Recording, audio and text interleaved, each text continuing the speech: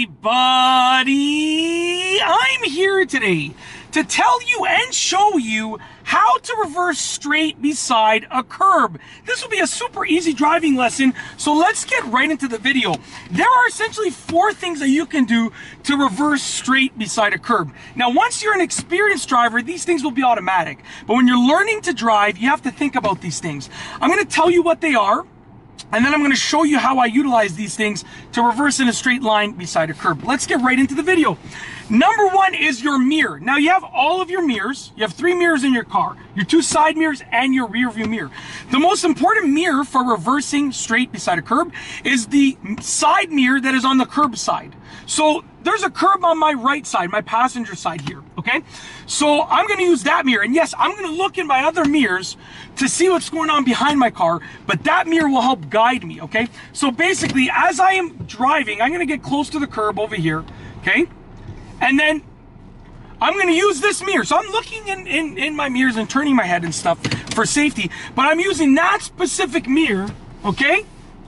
To see where the side of my car is relative to the curb. Now, in a lot of modern cars, especially the luxurious ones, the passenger side mirror will actually tilt down when you're in reverse. So that will help you even more. But I can see the curb. So I'm looking at the side of my car compared to the curb through the side mirror on the curb side, okay?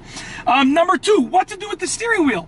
I'm using the mirror, I'm looking all around, but that's the most important mirror right now.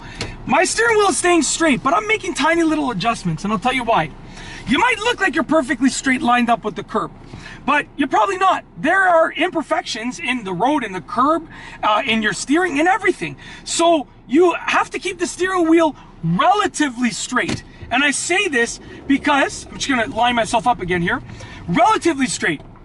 Because if you just hold the steering wheel straight like this, you're probably on a bit of an angle. So by keeping your steering wheel relatively straight, okay, you can see that I'm making tiny little adjustments to keep myself lined up straight beside the curb.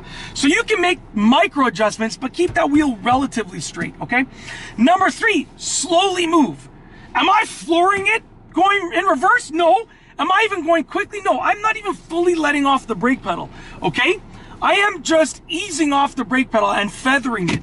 So when you're reversing straight beside a curb or reversing straight or in any situation reversing, you never want to go fast, number 1, because it's dangerous. But number 2, it's way easier to keep yourself lined up with something else that is set on the road like a curb if you are going slowly, okay? You can see the speed that I'm going by looking right here, okay? Go slowly. Okay, and number 4, last but not least, is start in the proper spot. What you want to do, and I'll turn the camera like this a little bit here, you want to sort of line yourself up beside the curb in the spot that you want to be, in the distance that you want to be. So I want to be about a foot away from the curb in this situation. So I'm going to put the car in reverse over here, and I'm reversing, and I started about a foot away from the curb lined up already, okay? There's a guy walking a dog, and he's literally walking the dog beside where I'm going back and forth, and he's just looking at me like, I don't think he realizes there's a camera here, because like, what is this guy doing? Listen, man, I'm filming a video, bro. Come on, give me some credit here. Anyways, start in the proper spot, and start at the distance, distance away from the curb that you want to be at. And make sure you're lined up straight beside the curb. Okay, so I'm going to start in the proper spot. Okay, I'm using my mirror to judge how far away from the curb I am. And now I'm going to move straight back. Now you'll notice I was steering with 1 hand.